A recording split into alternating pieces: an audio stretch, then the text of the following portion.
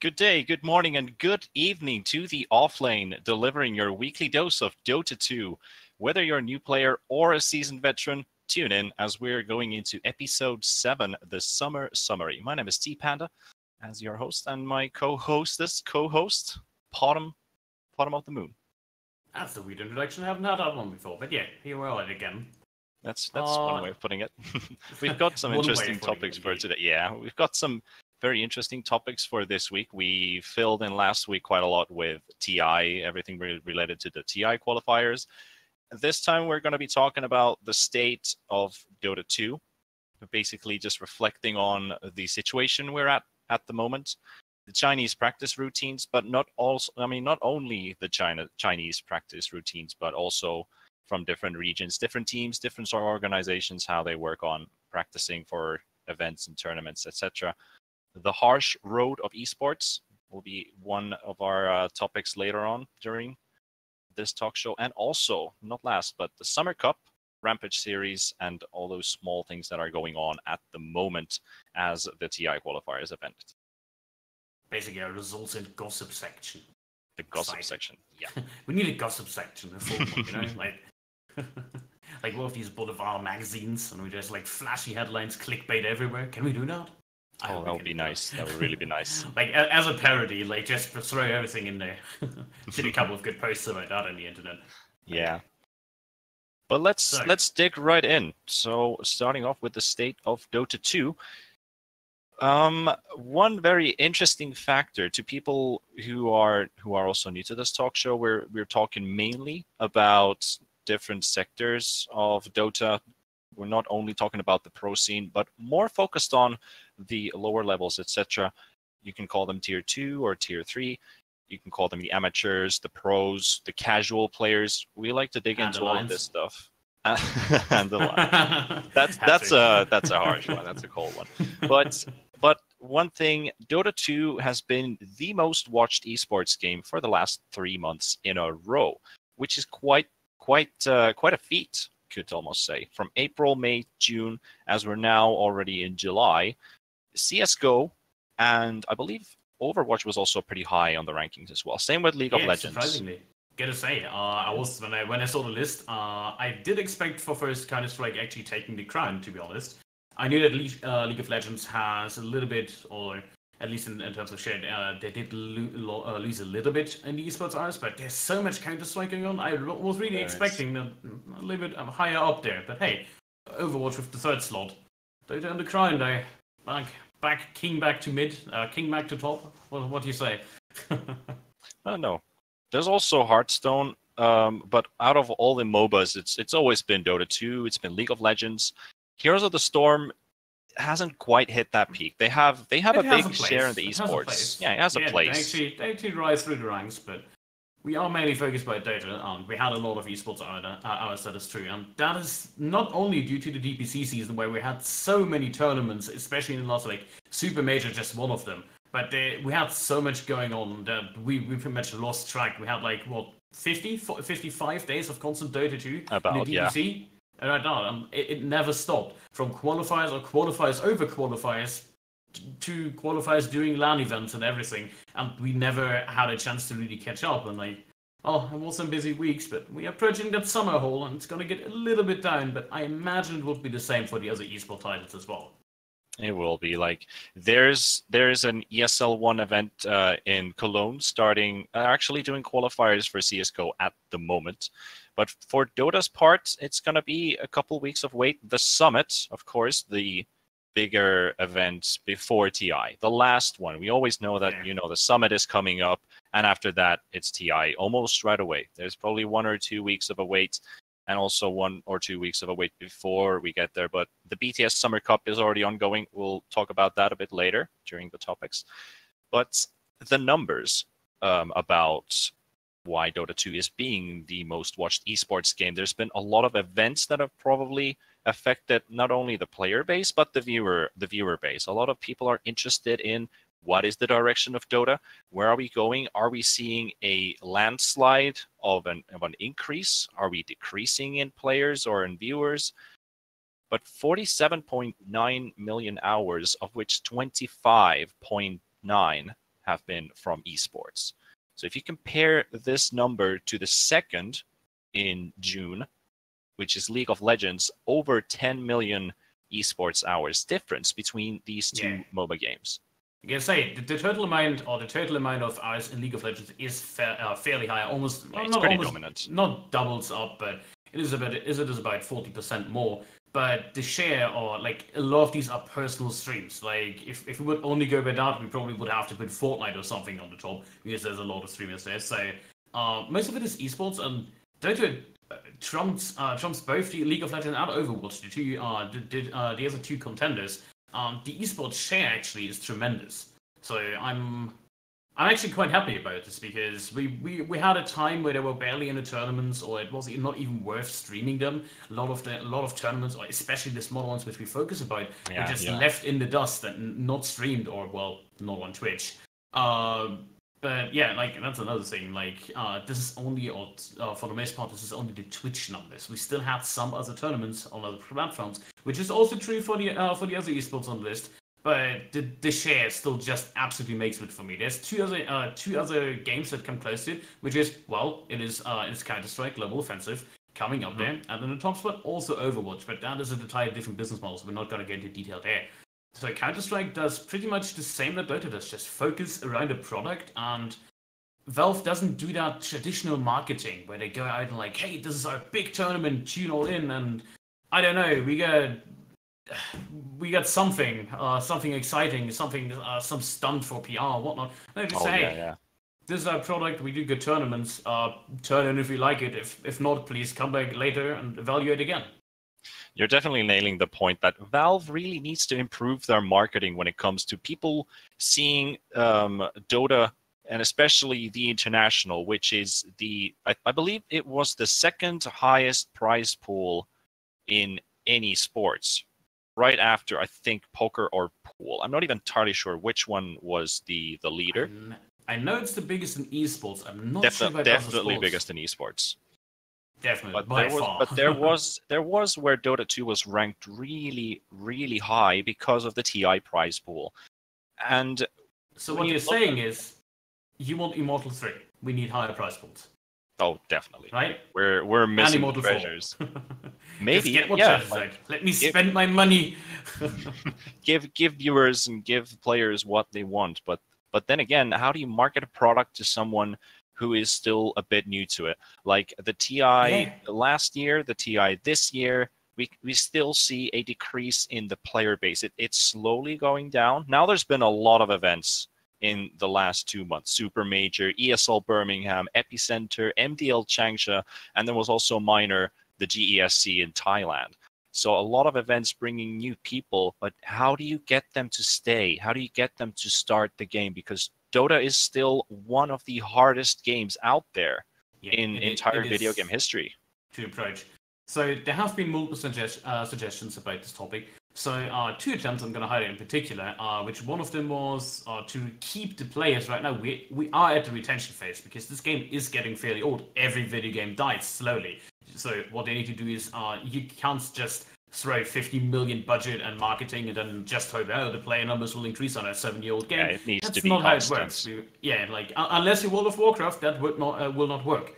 So what you need to do is retention, and for that we had all these sweet events. Remember Dietide, Oh yeah, Dietide, all those small things. Chinese New Year, the Christmas events every year. Then basically even stuff like New Moon and like Underhollow would have been perfect for that.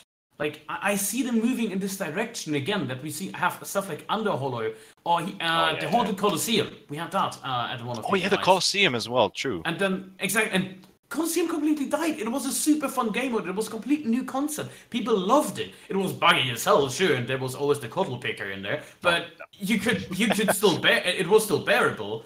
But we don't see these game modes anymore. And I feel like this is the reason why a lot of players just leave the game or just. Yeah, I'm only gonna watch Dota from now on instead of actively playing it, and that affects the player numbers, and that slowly spirals downhill. Yep, and it's continuously it's moving on and on.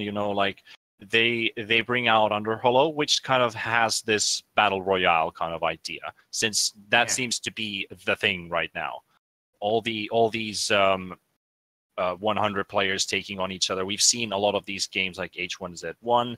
You see PUBG coming out, a lot of bugs, and people are very unhappy with the product, but still something keeps on going. And PUBG has been hitting insanely high numbers in player count, but viewer count and esports ready are they're dangerous topics. Yeah. Same with Fortnite as well. Like Fortnite is said to be the game of the someone could say century. We've been waiting for that game to come out, and so people are hyping it a lot. But esports ready. Gotta say, there's a lot of money in Fortnite, but that's not the primary topic. I gotta say, looking at Dota again, I think what really hampered the player growth from stuff like Underholder is that if you're somebody new, you never played Dota, and then your friend comes, hey, there's this cool little game, we don't have to play like bot matches and whatnot, no, we just go in an Underholder game, we're gonna have some fun, I explain you the basics, it's a super simple game mode, right? You just look at you look at some effects, you look at some items, you can actively learn heroes in that mode. It's like playing Turbo with people. So I think one of the main problems is this, that both Underholder or Siltbreaker, for example, the last one, it has that entry cost. You actually have to pay for the battle pass. And if I'm a new person, I download Dota 2 on Steam, which might be the first step, even downloading Steam for some people, and then you just go to console and still have to pay $10. That's a hard sell. The alternative would be you can go for League of Legends and play for free, even though if you don't like the product or whatnot. Yeah, that's the curse sometimes when you see like you have a free-to-play game, and then you have to actually pay for the content of the game. Or sometimes, in some cases, you're paying for a free-to-play game so you can actually play the game, because it was a good ad when they introduced Turbo. See, the kitty cat is also interested in Turbo. That word. It was a great ad. Yeah, it was a great ad for casual players. People who want to have these short games, still have the full enjoyment of the game, maybe learn a couple new things because things are happening really quickly in very short spurts, you know. So the casual players, it definitely served their favor, and they were really happy that we have that. And even most of the like experienced players, people who've been around for who knows how many years, ever since Dota 1, having this extra game mode has done wonders. But still, like, no PR revolved around this. Like, Valve could have easily thrown out somewhere that we have a new game mode. Come and check it out. If you're a new player, you're probably going to enjoy this. Exactly. And the one thing that came to mind for me is look at other games. Like, I can't really speak about League of Legends. I haven't really had that entry yet. But I look at games like StarCraft, best example, because StarCraft, it wasn't planned as that multiplayer game. It was a big part of it in StarCraft 2, that is. But it has that single-player campaign.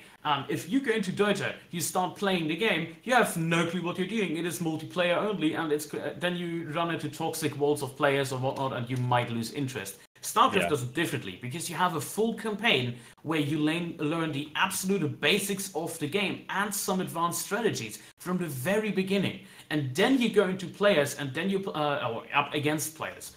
And I feel like if Dota would integrate something like a Siltbreaker campaign or whatnot as a more tutorial base, that might work. But the problem is too little too late. We're 7 years in. This game is old. That is true. This game is becoming old. So if you want to bring something out, it has to always be really shocking. Remember when Techies came out, for example? Yeah, great. That was in the TI All-Star match when they first introduced the hero. Man, everyone went crazy about it. Like, wow, we got a new hero. Now we just need to get these small patches where they introduce a hero. Of course, they're waiting for it, but it just doesn't feel the same anymore because it's old.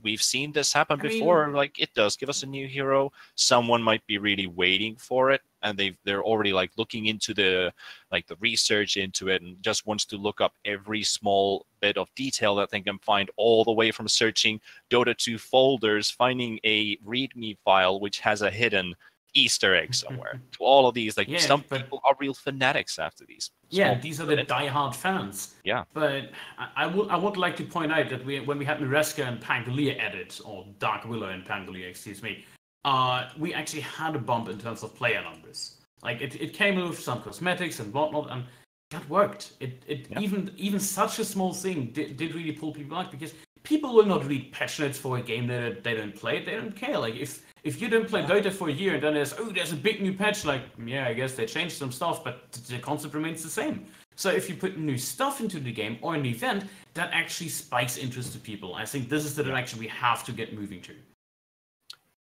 Do you also see this kind of split between the pro players who are doing this as a job? Of course, they find these like Underhollow has been a great addition to most of these more experienced seasoned players, because it's refreshing and you don't need to stress that much about it. You can, of course, you can go full try-hard mode and make the best out of it.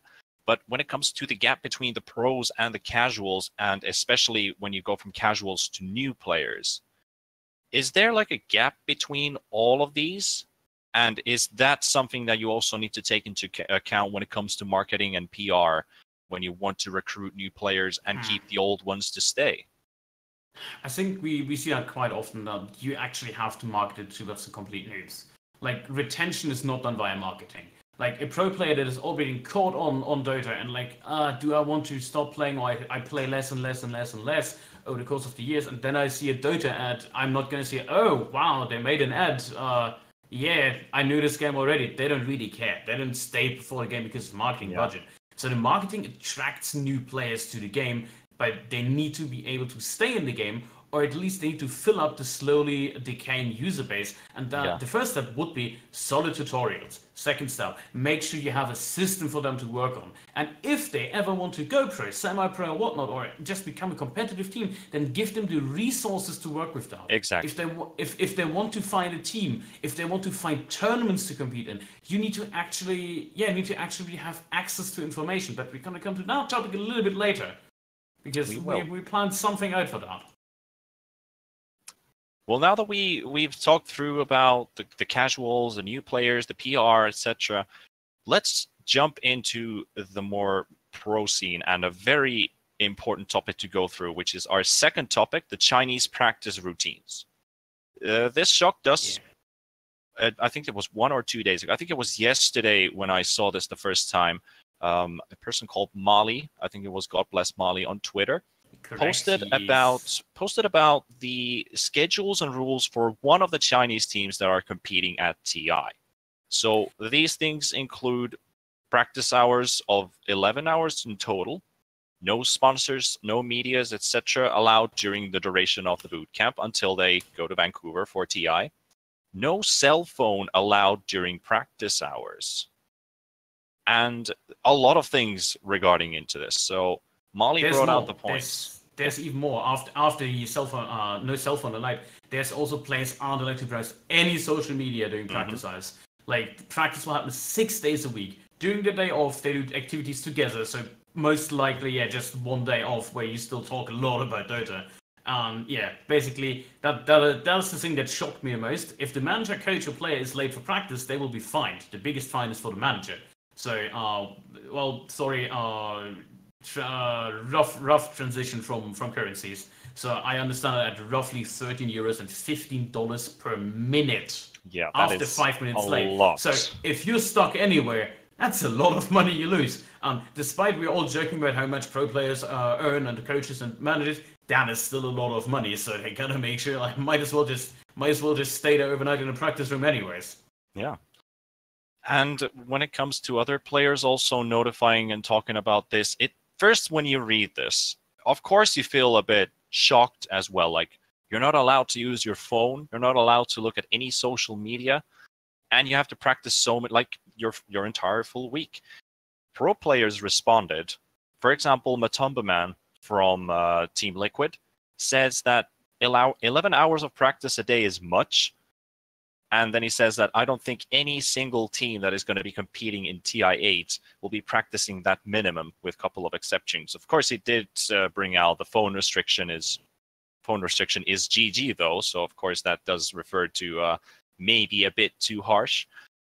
But 11 hours of practice still seems reasonable for me as well, because you're talking big money, lots of viewers, your chance to shine, and a once-in-a-lifetime experience. Exactly. I want to go back to the phone really quick. Yeah. Because the phone thing is it's kind of normal. Like we're a little bit privileged to work in this industry where, like, yeah, I can always check Twitter, I can always go on my phone and whatnot, because we work with it daily. But for a player, if you take it in perspective of a traditional job, how many jobs allow you to, like, yeah, I know everybody probably has an exception and knows how to cheat the rules in real life jobs, but you can probably not get away with checking your phone constantly and whatnot. It is okay to be reachable, and I would assume even for these kind of rules, it says no cell phone is allowed during practice hours. I don't think that means we're gonna lock your cell phones in a box. I think that means, hey, phones lay down here on the table. If there's something really important or something and you need to take a course, then that is still okay.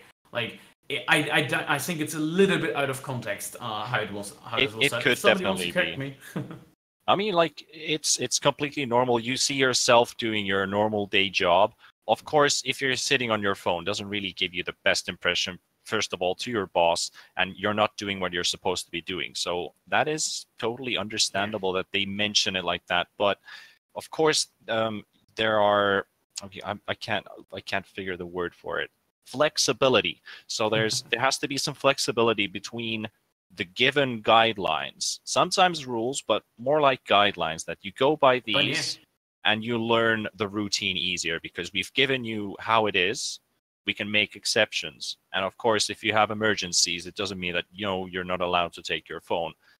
That is, as you said, out of context. So all of these things are, of course, they're personal between the teams, between the players. But exactly. And another topic, like, still going back to the rules, looking a little bit over it, like, I like the fact that they say no sponsor media allowed during the duration of the bootcamp. That means no streaming for the players. That means nobody to bother you, so you're fully focused on Dota. And especially the times, a lot of people were really mad about what? From 13 to midnight? That is a lot of hours of Dota, right? Yeah. Like, that is 11 hours of Dota a day. But considering this is not just scrim after scrim after scrim after scrim, in 11 hours of Dota and replay analysis, I think you can fit in, what, 3, maybe 4 best of 3s? And keep in mind, there's definitely some breaks for snacks or drinking or whatnot in between. Yeah.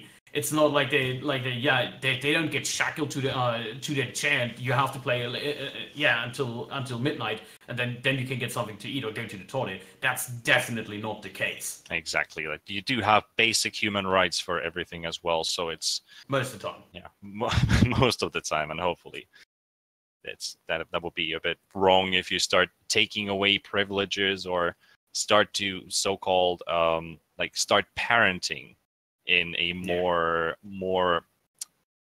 harsh, I wouldn't say harsh way, but maybe that's not the word I'm looking for. You probably know the better word for it. I think discipline and being more harsh on pro players is really needed, because that is what separates a professional from a semi-pro or an amateur. Because they do this, most of them do it full-time, especially in the Chinese scene. You get paid month per month to play Dota. If you don't want to do that, you're free to do so, unless you sign a really bad contract, but that is still on you. So I think it's absolutely fine to be a little more harsh on pro players in this regard, as long as you still nail basics. You can't, like, as mentioned, you can't say you can't go to the toilet, yada yada. And if the player and the organization still have the common goal of, we want to TI, we want to win tournament X, tournament Y, doesn't matter. As long as you still have that goal with the organization, with the player, with the manager, I think everybody is fine with these rules, and nobody will complain about it. Yeah. Like, you could even go further with this. Like, you could also, like, you could almost make this bootcamp, or I can see bootcamps actually becoming a more thing more in the future, where you have set up LAN spots. Oh yeah, of course. We see it in the C scene a lot, where a lot of LAN cafes, where teams actually only practice in those. They don't practice remotely with each other. No, they, like, most constantly just playing together in local scenes, and that really develops them further. And I think this is the way we need to go if we want to take it further on a professional level. What do you think about, however, the being late, like after 5 minutes? We've talked about discipline. We talked about how things need to work so that the whole structure goes onward. You need every piece of the cog for the clockwork to work. but being fined 13 euros, $15, 100 RMB per minute after 5 minutes being late. What do you think about this, if that was the exact rule? I think it's a little bit harsh from the get-go. Considering you have 5 minutes to lateness, tight schedule. I still think a little bit out of context. I think if there's a reasonable, like if there's a good reason for it, like hey, if it's out of your control, that stuff happens. Whatever, like but you missed your bus or whatnot. That's something else. But then the bus actually broke down. Like there's differences there. I think it really depends on a case by case basis, and yeah, it is completely taken out of context. Saying like they considered late after 5 minutes. This is the exact wording. Considered late doesn't mean he definitely gets penalized. It's more like a deterrent from people to like, oh yeah, I guess I have to go to team practice at 1 p.m. But yeah, I'm gonna go. Let's see if I'm on time. It's basically just an incentive to be on time, and not a big deal. Yeah, obviously players do bring out their own passion, their own drive, and whatever tournament it is, they always want to go for the win. So this does separate us from the teams that really want to win, from the teams that just go into the tournament and try their best. Because you can, the way I'm saying it, like trying their best, is you're saying it, but you're not doing it. Exactly. It's a threat. It's a friendly threat, you could almost say. Yeah. I'm not threatening you though. You're fine. Yeah, I think this is not only. I don't even think this is only a Chinese scene. They take it a little bit to the extreme at times, so it looks extreme to us. But I think most European teams that are in TI will they easily practice 11 hours a day. Yeah.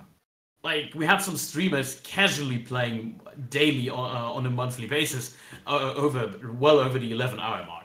Yeah, you could almost say that 11 hours minimum instead of maximum. Basically. It's like they could say like 13 to midnight at least, and it's open end. Yeah. Of course, important to like grab your good night's sleep, keep your temper, keep your mood up. All these small factors with sleep deprivation to all that. Of course, teams, managers, all those people like looking after those players will obviously take part into those, and that's when you need to also pay attention to the rules when there is a time limit that you're going with. If it's 11 hours, how much time do the guys have for the little breaks for eating, the little breaks for just taking a little walk, refresh themselves, but also for sleep, which is very important. And a lot of people forget that you can keep on acting, you can keep on playing, but in the long run, you're going to notice either burnouts, your mood starts to you know what I mean when it comes to moody players and all that. It all comes from small things that you're not given. And we have seen some extreme examples on players that they did get that burnout and have to take a break and whatnot. But I think we're in a good spot. We still got to see how the scene develops in China, especially after what happened with new Valve ruling we talked about last week. I gotta say, I feel like a lot of teams will shake it up, and bootcamps will be a way more common practice very soon. Yeah. There was a person that you asked to take part in this specific conversation, Jack Chen, KBBQ, who is a Dota 2 interpreter and a manager for the North American team VGJ Storm. You had a little conversation with him though, because he was unable to join us. Very brief one. We had a very brief one. Reached out to him and basically asked him about his opinion. He said that it's pretty that China in general is pretty rigid, and it sometimes does burn out the players. But the things are like it's always like that for TI. That's just what happens.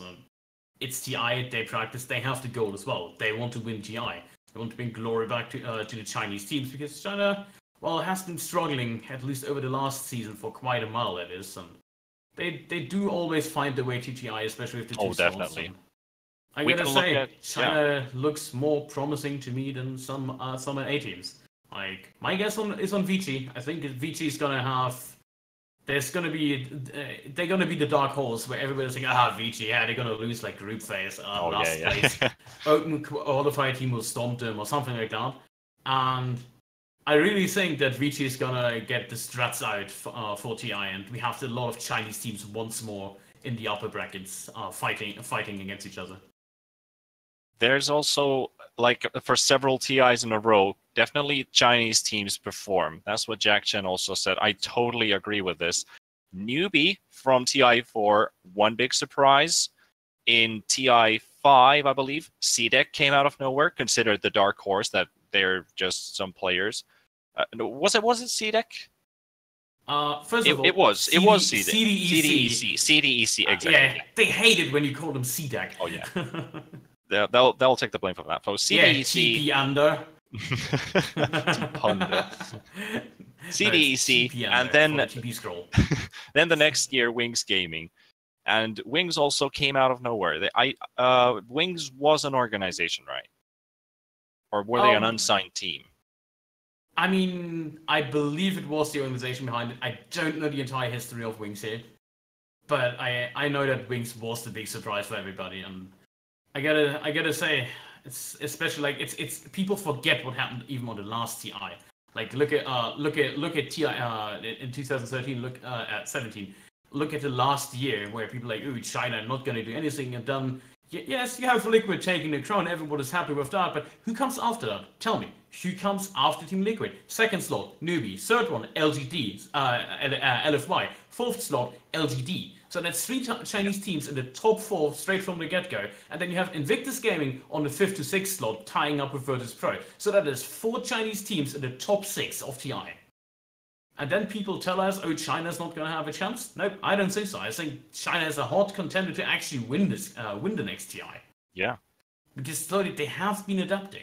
Like, we always criticize that, ooh, Chinese Dota, they have a BKB timing, and then at one point they push, but they can't close out games fast. They are not familiar with pushing strats. And then you have heroes like Super, XXS on Lina, Leshrek, the entire time, where they just push all over the place, and they're just always up in the face of their enemies, and just end minute 25 to 26, when they have the first objective on lockdown, and then just run down a lane and end the game. Chinese teams are always surprising to most of the people, but that's just for the plain viewer base. Most of the people see that China always seems to, I would almost say, outperform most of the regions. In some of the majors, we see a lot of differential between which team is going to be winning which event. And if you take a look at the DPC from this year, that's pre-TI, we had a lot of different winners from every event. So that also tells about the differential between the Chinese scene, the European scene, South America, which has been creating an uproar. Pain Gaming, for example, getting to second place in one of their events. Also, Infamous taking a semifinal. I believe that was one of the minor events where they got knocked in the semifinals. So that was not a fourth place. That's the semifinal. Knockout. And a lot of interesting teams that have been taking part. Like, the one thing, what I am a bit, I wouldn't say worried, but looking forward to a bit, but also scared a bit. The CIS teams. Fly to Moon came out of nowhere.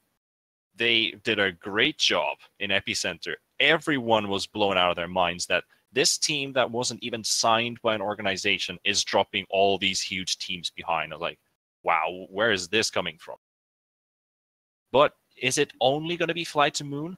Now that Espada also got knocked out 3-1 in the CIS qualifiers. Yeah. How do you think? How are they going to do in TI? I think the CIS teams, they're not quite there yet. Virtus.pro aside, Virtus.pro is a little bit of a different tier in the CIS region alone. I think overstating Virtus.pro in general terms, like saying, oh, they're going to plow through all the opponents, that's a little bit too optimistic, you could say. I think Virtus.pro is definitely in the top 3 contenders. VP, Liquid, LGD, these 3. Maybe VG as an upcoming star.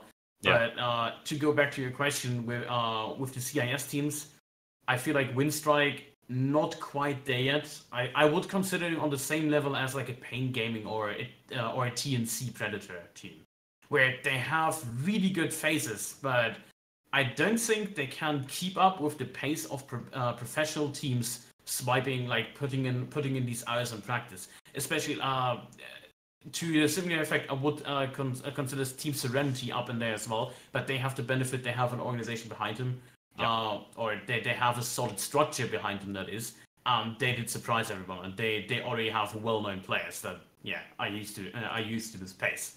So I would say yes, CIS region has a chance, mainly Virtus Pro, but I doubt we're gonna see a win strike team go up into like upper bracket or whatnot. I think they're gonna make a sort of 5th, 6th place in the groups. Take a game off one of the big contenders, and at the bottom, it's actually more exciting to see who actually drops that in the first phase. Looking at the qualifier teams, or in everybody on the list, that is. Well, we're getting really hyped about TI already. I'm getting goosebumps already because I'm like, even if there's still the summit coming up, I'm just thrilled and waiting for TI so badly.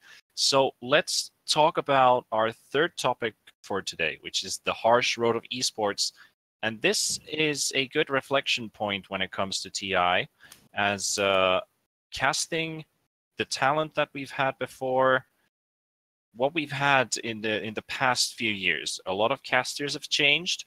A lot of panelists have changed. It seems like at the moment we are less than we were before, but I could be completely necessarily wrong. agree there. I don't think it changed that much in terms of talent. That is, we've seen from the casters. So obviously we're gotta say, me and Panda, we're both a little bit biased on this topic. So both. Not that we're not that well known for major tournaments. Let's state it that way. Oh, we will be.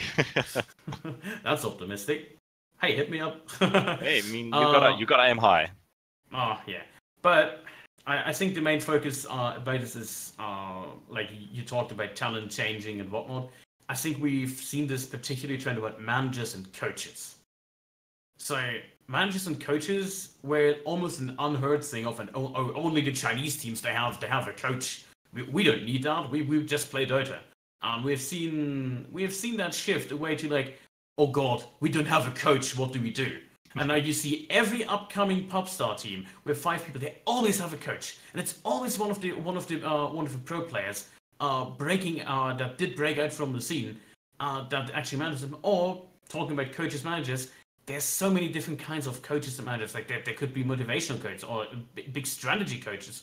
If it comes to really good strategy and team management, as well as like team attitude, I would put Kips in there, or Kipsdal that is, recently managing for Vega. And if it comes to the more manager aspect, as well as the pure analytical approach, what would come? It would be Alan Cook, Bonkers, that is, the manager for Team Blinkpool. So. Oh yeah, Bonkers, the guy who was with Mad Lads before, right? Exactly. Yeah. He's up there as well. I think he's one of the best examples where we have a coach that is not only analytical but also fills in this manager role. And I think this is really important that the players, if you have 12 hours of Dota a day, you want to focus on 12 hours and not on 9 hours plus 1 hour for finding a scrim, 2 hours for networking and whatnot. No, you want a manager to do that. Perfect. I think we're at a point where managers and coaches get more and more on stage. We also saw other esports following through. Like, look at Overwatch. They even have like reserve players they bring in from the bench mid-match, which is really cool if you ask me. It is. It's almost like comparing to an NHL team who doesn't have a third goalkeeper, so they ask the person who's like not a therapist, but no, the guy who gives all the. I don't even know the word for it. I'm a bit lost with this. I know the Finnish word for it, obviously, but well, what is the Finnish word? Caretaker. Will that suffice? Like, you just caretaker call him in this terms guy. of well, what does he do? I'm a little bit lost because you're going with real sports analogies here. Okay, well, so... the background makers, the silent people working behind the team, giving all the manager, equipment, the equipments. No, I mean like the equipment, etc. If someone gets injured, the people who come and take them and guide them into the locker rooms and all that stuff. Yeah, But basically, but going back into the main point, calling in those people for a one-day signed contract that we need a goalkeeper. He's probably never even done it before. They put him in goal, and the whole crowd roars, especially if it's a home crowd, like, wow, like we won a game with a goalkeeper who's never even been goalie before. So if the same you're going far with this analogy. yeah, so the same kind of situation when you bring out these players like from stand-in slots to play in the actual roster for tournaments. We've seen from OG, for example, Seb, who was a stand-in for quite a long time, and he was a coach for the team. Yeah, but I think the main problem with that is that you can't really build up a player as your reserve slot you always go to. First of all, you have 5 positions you need to fill. At best, you have a player that plays on the same level for position 5, 4, 3, maybe. Yeah. Or the mid player can usually play carry as well on a reasonable basis. But you most end up with at least 3 stand-ins you need to go for. And they're not always available, so you can double it up to 6 with 2 backup slots. Meaning you have 6 people now. And then these people need to be, if you're in a professional team, they need to be in the payroll. Good luck punching that through with any esports team. Hey, I know you want to hire a Dota team of 5 players, and we also need a manager. All right, that's fine. Oh, we also need 6 backup players. Can we just hire them? And yeah, in that case, you could just build a secondary roster inside the same organization or that. Exactly. Because and you we need talked to train. About this. Yeah, we did. We talked about this with the runner-up teams, and especially how or the B teams that is, and especially how Valve is doing it with you can only have 1 team representing TI. I think what we're going to see on a bigger basis next year is that you actively can swap and build up players in your A and B team together, because there is that new DPC system, and you still get some points. Yes, there's penalties, and there should be, but you actually can get a team or a team name to TI and then build around that team instead of just saying, hey, yeah, we have 5 players here and they're under this name now, and then the organization kicked them and then they go for another name. That's no longer the case. So we might end up having more stability for the teams, that they stay longer with organizations, similar to like, hey, Bulwark with Alliance or Dendy with Navi. So that kind of stuff might be more upcoming, or once again upcoming, where teams and sponsors and everything just build their brand and have solid Dota teams, and they give really good conditions to play. And I think this is something we need to not only in the tier 1 scene, but the current tier 1 scene needs to evolve to what I just described, and the current tier 2 scene needs to get lifted up to the tier 1 status, basically. So we basically tier 0, you could say. We uplift we basically pull everything 1 step up on tier 1, 2, and 3.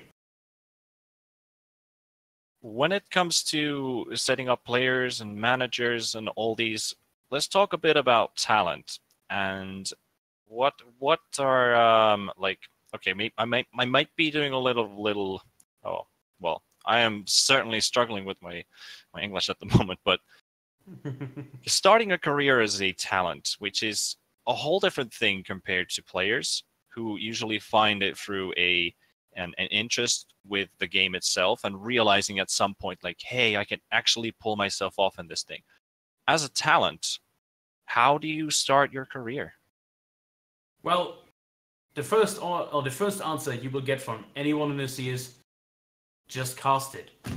Exactly. Go on Twitch, download OBS right now, take any game whatsoever, go stream, practice. That's what 95% of the people will tell you. If you're really smart, however, I think it doesn't cut it anymore.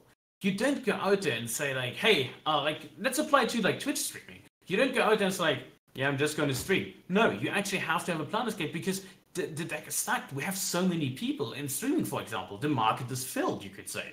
Like, if your first intention is to, I want to cast because it's fun, that's great. That's really good. We need that more. But if your second intention is, I eventually want to move forward, I don't want to make this like a slow, I don't want to be like a snail slowly, like maybe getting fans. Like, if you really want to take this into consideration going forward, then you need an actual plan. And there's meaning you need to you need to figure out, how do I do production, for example? Can the most people do it straight off the bat? I doubt it. It's really hard. And that's why I co-cast. You don't gotta deal with this shit. But But yeah, like that's I one don't know thing. what to feel right now. The second thing is knowledge. You need to know every player on every team, what they did in the last 15 years. You need to know all the references, and this information is really hard to come by, I tell you. Like, research is probably 60% of the job, especially for co-casters, that is, with a little bit less focus for the play-by-play. For the people not knowing, a play-by-play caster is someone like Toby One that screams, or T-Panda, that screams at the action, while not really knowing what they're talking about, but they do it pretty good. Analyst, co-host, that's more like them. That's more my part. So we have at least a somewhat knowledge of the game. We give some flavor in it, and we point out the important things. Which I gotta say, play-by-play is probably still a little bit harder because you can't choke that easily. I like the part where you called me out right after Toby won. I felt special for a bit right there.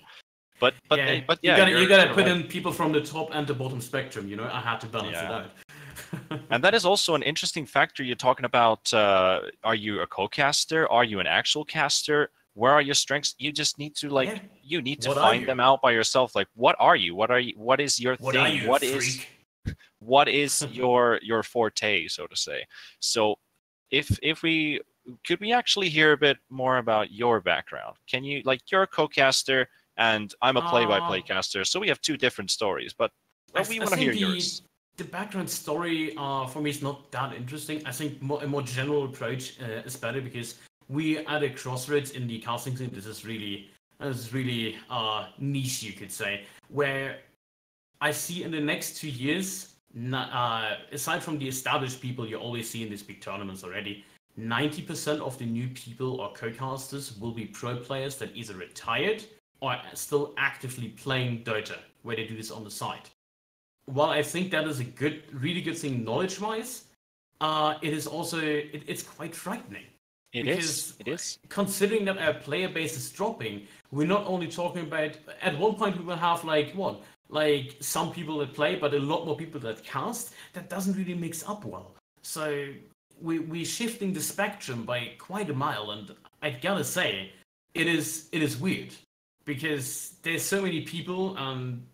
If basically you can say it, if you have one loaf of bread, that might be enough for 4 people. But if you suddenly have like 50 people, then everybody goes home hungry. You know, like it's not hungry in terms of like everybody casts one game instead of like somebody casts a normal amount.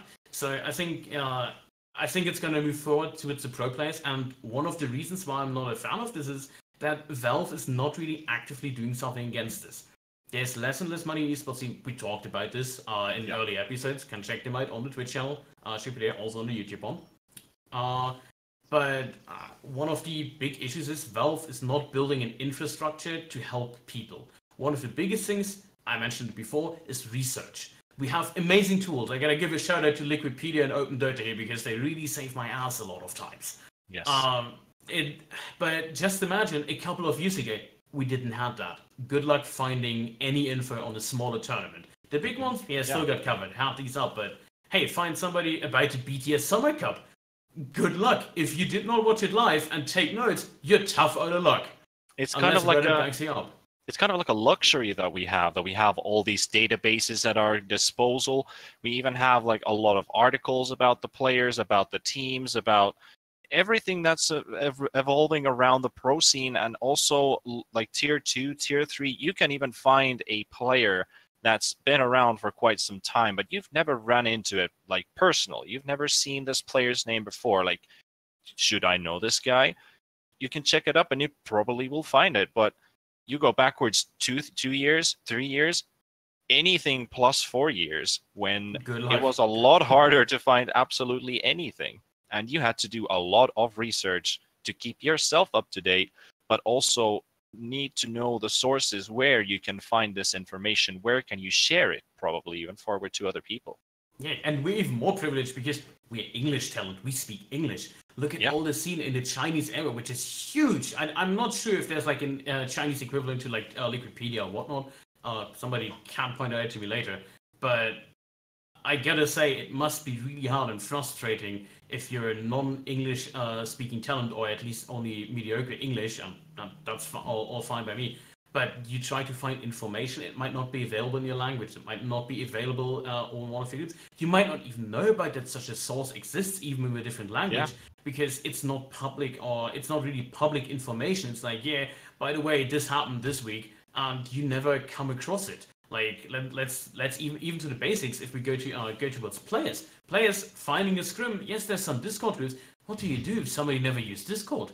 You might not even get to talk to a person that knows about the group that organizes scrims and whatnot. Yes, for example, there's an entire subreddit just dedicated to finding scrims and players for your team. Yeah. That is great for amateur players. But why are these not promoted? Like, why are these not interlinked? One thing I saw a lot on Reddit is calling back for the community and guilds function in the client, in the Dota client, that is, because that has been kind of completely ignored.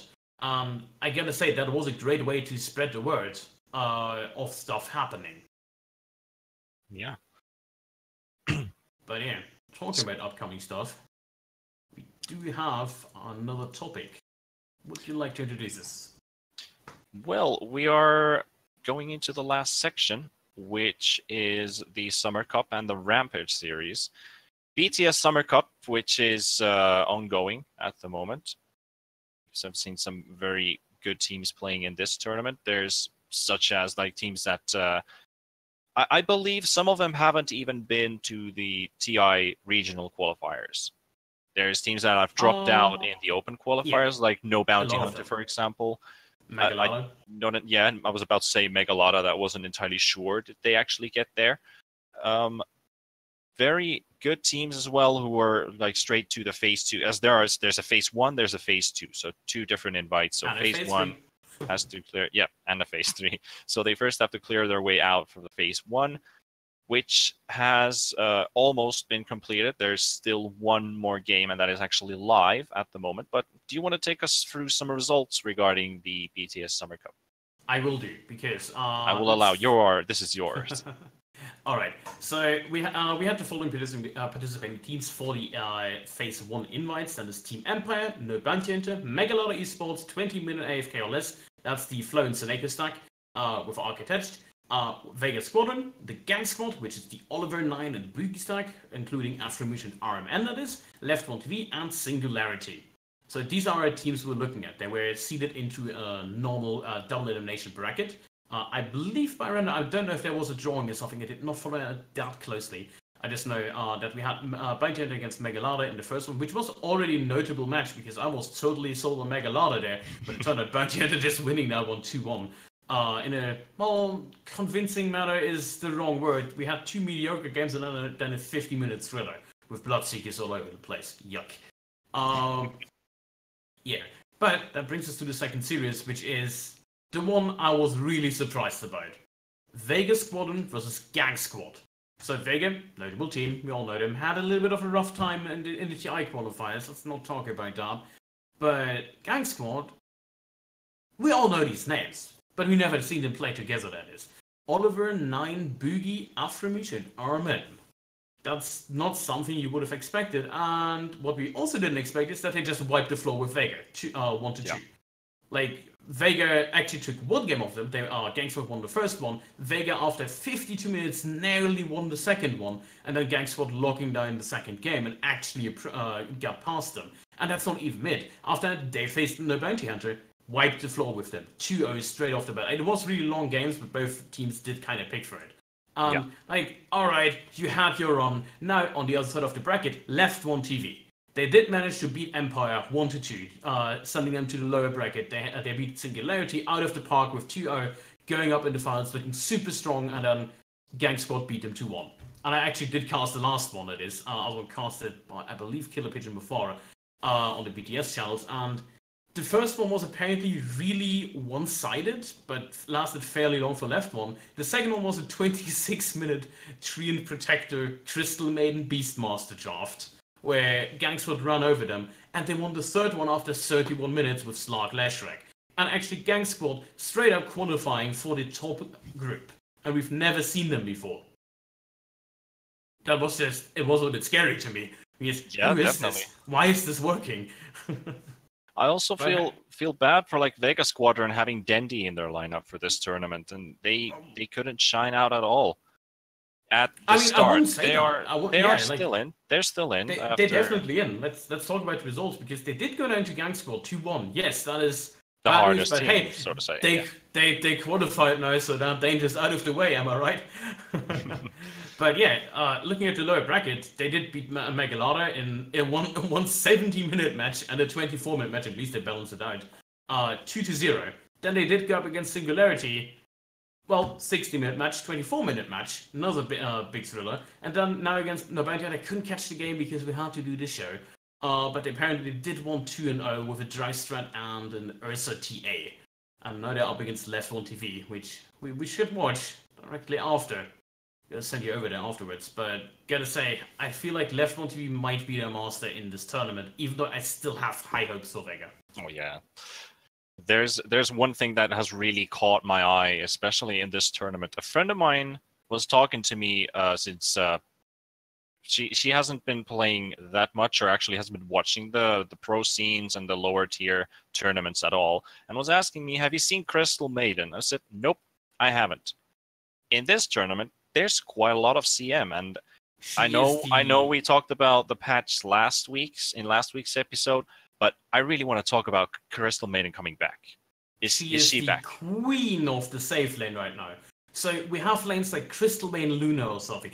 Anyone that needs mana in the team, pick Siam, straight up. You don't need mana in the team, doesn't matter, pick her anyways. Like, we have people like Lizard talking about it, and I completely agree on his point. Crystal Maiden is gonna be the pop hero you're gonna face in almost all of your high tier matches from now on. Be prepared for it.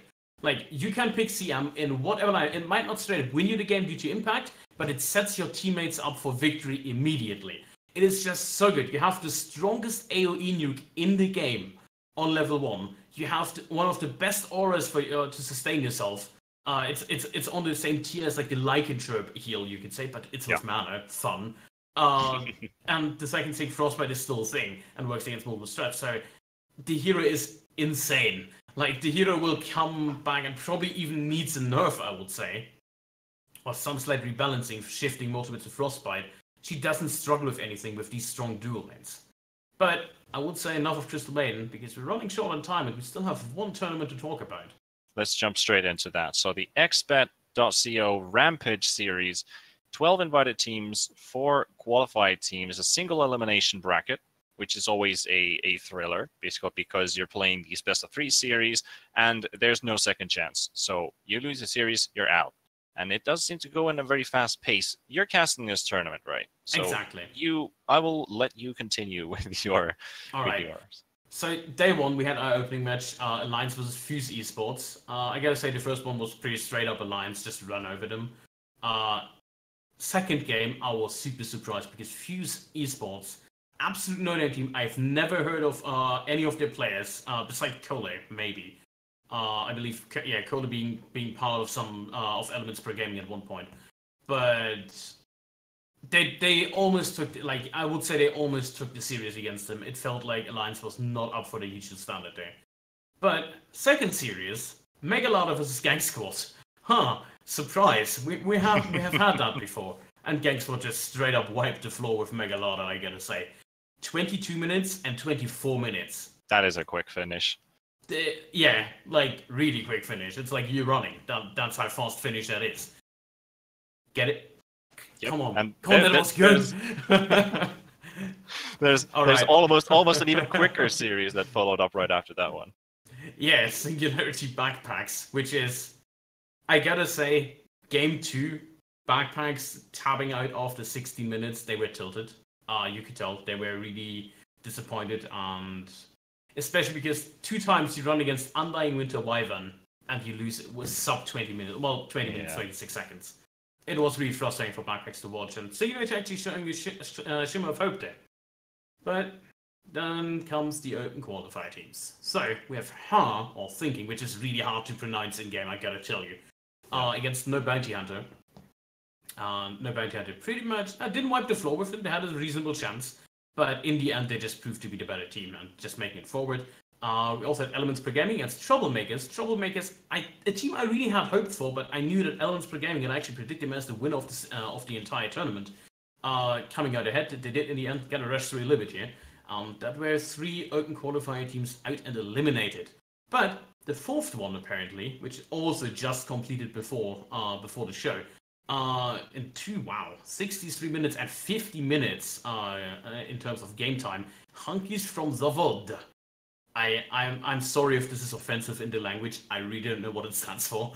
That's their team name, for the record. Did beat Sanguine Sharks, a direct invite. 2-0. So not a single best of 3 probably played out yet. And I believe there's basically 2 matches left, which is Brestemans versus Burden United and Helsinki Reds versus Left One TV. I wonder who you cheer for that. Or which team you cheer there for. Yeah, I mean, going backwards a bit, the Hunkies from Zavod versus Sanguine Sharks, which is the Unchained esports lineup, almost entirely except Rujin taking the mid role. So Area 1234/Strikes, Domainen, Celery, and I believe their mid player was Funkafall, but now Rujin playing in Sanguine Sharks. And they go down 0-2 against Hunkies from Zavod, who do have I've cast one of their games before, like Mariachi and Zako are pretty good players, Ushashush, of course. But I was surprised that they lose this 2-0 because I felt like this series could be the one to go like 2-1. All the games have been 2-0 so far. Looking at the lineups looking at the lineups, I feel like that was pretty much a thriller. I couldn't be there, unfortunately.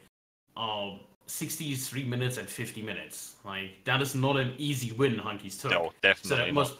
I would even say like they probably did fight themselves back in this game, that is. So yeah, looking at it right now, wow, was actually fairly even up until the 40-minute mark in both games. Well, the second one was a little bit better, but both teams had a good lineup. So yeah. But that tournament is still ongoing, and I believe it continues tomorrow, right? It does continue tomorrow, every day around 17 CAST. You should definitely go watch because this guy, Potom, he's going to be casting, and That's me. Want to hear that. You want to hear that. Drag and Drop will be accompanying you as well, so I'm probably going to be tuning in as well and take a look. I have my own stuff happening tomorrow, however. I got a very interesting job offer and just want to take a look at how that's going to be going, but not going to be going into that. No spoilers. We are almost actually done with today's episode, but Potom, do you have anything you still want to fill in to the end here? No, I think we're pretty much through. Talked a good bunch about what is upcoming. We're gonna have a little bit. We're gonna have a little bit more to talk about once TI actually starts or we get closer to it. The pre-TI shuffles will come. Lots of drama incoming. Yeah, there is definitely drama incoming, and we're all looking forward to it. I hope all of you viewers will also look forward to TI and the upcoming BTS Summer Cup, which is ongoing as well, but also the actual summit event, which takes place later on here in July. This is pretty much for episode 7 of the Offlane. I want to thank you, viewers, for being here, listening to all these topics. If you still have any ideas or feedback, make sure you also come next week and participate in the conversation about all of the topics that we have up. Same time, 20 CEST. I want to thank Nursery Gamers for having us. Thank the Offlane, the producer, and Potom, most of all you as well. But we are going to be calling this off, so thank you for tuning in, and bye-bye.